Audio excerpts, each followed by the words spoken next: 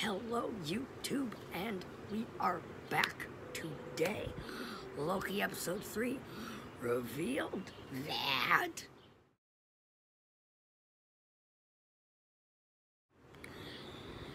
everyone in the TVA is a variant. What? What is happening? What? Minds collectively blown. Exploded. Insanity. Not just blown, exploded. Completely. Much like the Lamentus is about to be. But yes, we digress. So obviously, episode 3. He had to come back. Crazy and amazing. Episode 3 was great. The big... there was a lot of really cool stuff that was revealed kind of through conversation and through different mechanisms, but the big reveal. Yes. Was, in fact, the fact that everyone in the TVA is a variant. And they don't know that. And they don't know. How does that work, you might ask?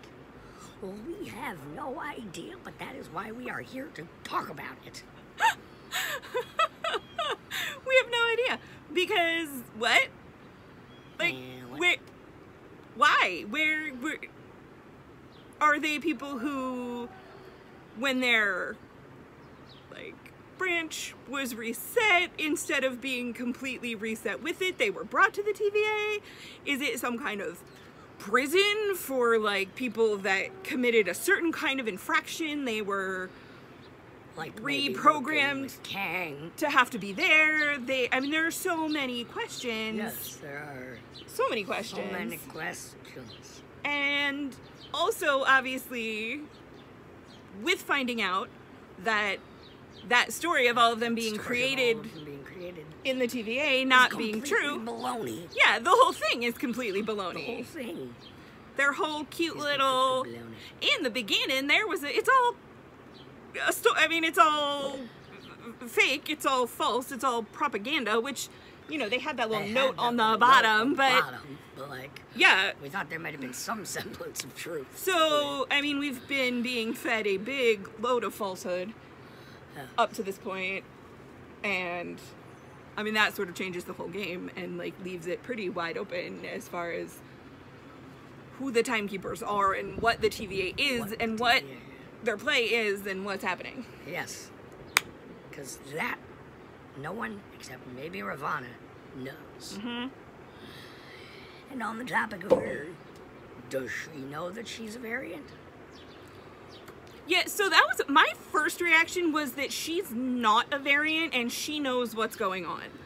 Like, she's sort of, to make a really terrible analogy, she's like the TVA Pope. You know how, like, the Pope is supposed to be, like, the closest one to God, the timekeepers being God, like, so, like, she knows what's really going on, and she's kind of, like, keeping the flock moving in the way that they need to keep moving. That was my first reaction, because I don't trust her instinctively for some reason. No, I don't trust her either. I really enjoy her character. I don't know. I don't think she's being particularly forthcoming. I don't trust her either, but I do think she might be a variant. And having to work for the TVA is punishment for messing up the timeline. Because Ravana often goes around wrecking time along with Kang. So yeah, either I feel like either of those are either of those work. Viable, valid options, and it will remain to be seen kind of what her deal is. But besides Ravana, like, what do we think? Who are all the rest of those people?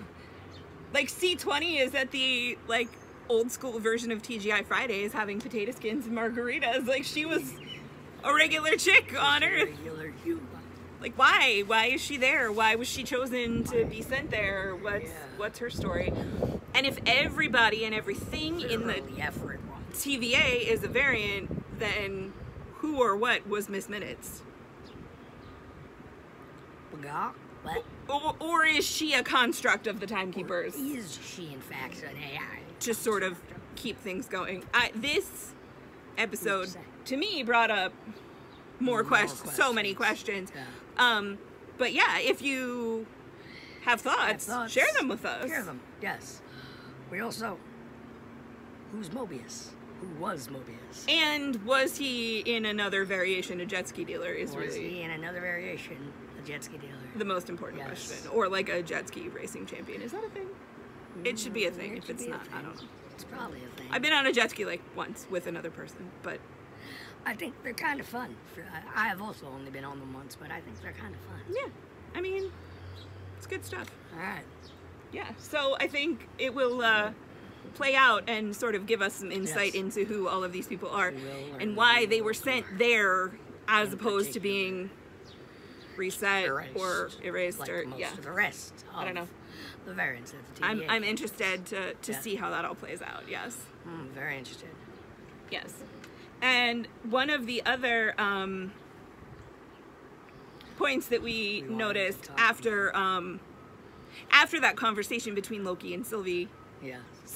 also. Sylvie So also, we're thinking yes. maybe Enchantress a Lady Loki Enchantress kind of merged. hybrid, right? Because Interesting. they were in the same comic run. Yes. Was that Loki, as they're running to try to get to the Ark, Loki had some new magical powers Yeah. that we had not seen him have So before. a building comes crashing down, and it looks like it's going to smoosh them flat.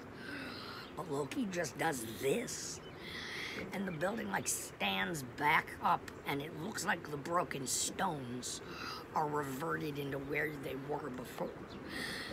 That is not just like holding up the building until they get under it and then letting it fall and shatter. He like almost reversed time and fixed it. So, did he steal one of the time stones from the drawer without Casey noticing? Did Casey notice, and because Casey assumed they were powerless rocks, didn't care? Does not care, thought he needed a paperweight for his desk. Yeah. That was definitely some Doctor Strange Style magic. which makes me curious if he pocketed some Infinity something. Stones into his heart with the temp pad. Hard to say. To his heart. Yes. Where do you have it hidden? In my heart. That was funny. Yeah, there were a lot of really good. I mean, they obviously had to set those two up as like kind of jabbering at each other, Yeah. like a little Odd Couple style. But beyond that, there were some really cute some and good- clever, like back and yeah. forth moments. Which, you know, I mean, I've said this about every episode. Like, such a big part of the draw to this show for me is how well written it is and how fully sort of fleshed out and human we're finding out all these characters are that we've known, you know, from big battle sequences and little snippets of backstory before, like that, you know, we're really finding out These shows allow them to be entirely more about fleshed out. yeah, their humanity. And I loved a lot of those little moments of conversation between Loki and Sylvie and him showing her the fireworks that, you know, how Frigga used to do fun little magic for him and her not remembering her mom, them kind of comparing notes about Their lives. their different histories and backstories being sort of two different sides of the same different coin, things. as it were. Yeah. And like, what causes Sylvie to be a variant Loki? Is it just she's not a dude? Right, like, Like- was her being born as Laufey's daughter and not Laufey's son the variation, and consequently that's why she's always been running?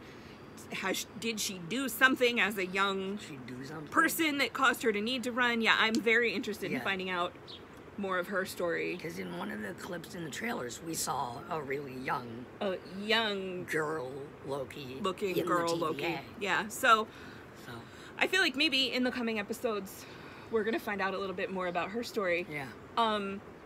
Except that now the temp pad is busted. Temp pad is gone. There's no more time doors. The There's no more Ark time doors. was hit with a meteor, Arc is shattered. and Lamentis 1 is about to be destroyed. So it remains to be seen. How they're gonna get off the planet. Right. If Loki actually stole time stones, can Can he he just reverse time on do the something Ark?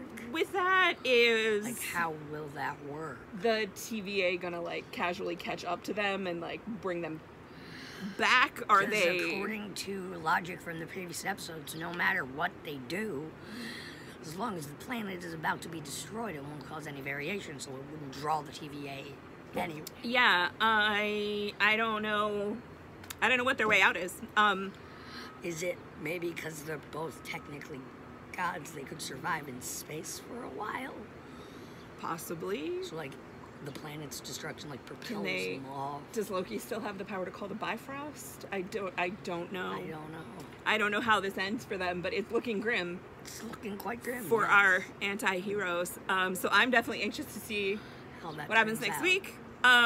If you guys have thoughts, ideas, theories, share them with us, because Share them, please. we love to talk about Loki nerd stuff. Mm-hmm.